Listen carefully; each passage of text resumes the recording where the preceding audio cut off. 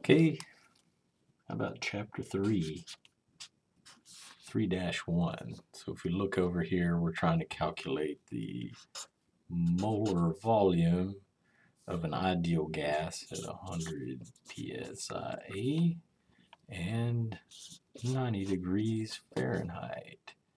So molecular volume. So we're going back. This is an ideal gas. All right, ideal up here so that we know. Here's our pressure. Here's our temperature. So your mind should go towards the old PV molecular equals RT. So N, that's hidden in there inside the molecular volume, basically volume per mole.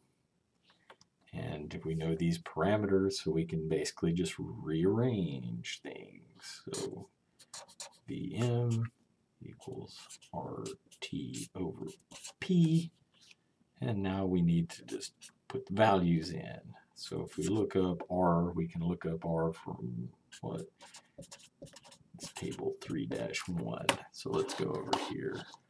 See if I can find that for you. Table here's 3-1. Eyes turned sideways. But anyway, we can look on here and find the units. So I'm looking at PSI and F. So the F needs to go to Rankine. That's one of the first things that we need to do. And let me rotate this. There we go. So I'm looking at which value do I want to have? I want to look at R here. Where's PSI? Here's pounds per square inch. R cubic feet. So 10.732. So I'll write that over here. 10.732. And that is 10.732. And then the units should be cubic feet,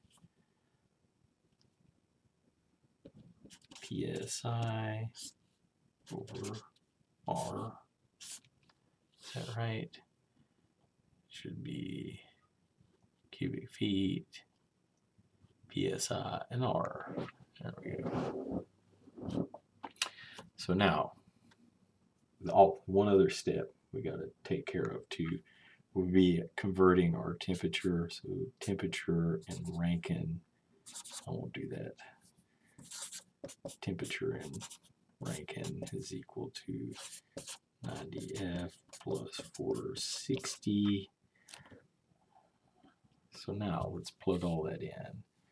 So Vm should equal to 10.732 cubic feet PSI R times 90 plus 460, that's in R now, and divide that by P, which is 100 PSI. So PSI crosses out with that, R crosses out with that, and then we get molecular volume in cubic feet. So I'm going to grab my calculator here, and 90 plus 460 is equal to 550.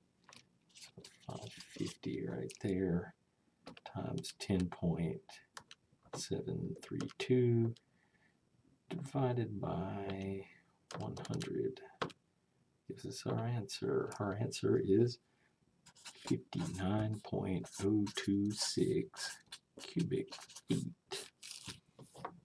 Quick enough. It's the ideal gas law.